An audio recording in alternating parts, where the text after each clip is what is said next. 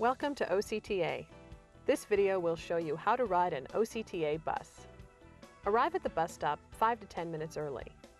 When your bus approaches, signal the driver to stop. Wait for the bus to make a complete stop and for the doors to open before boarding. Have the exact fare ready and insert it into the fare box. If you have a pass, have it out and display it to the coach operator. Find a seat and quickly take your place. When you are ready to get off the bus, signal the coach operator to stop at the next bus stop.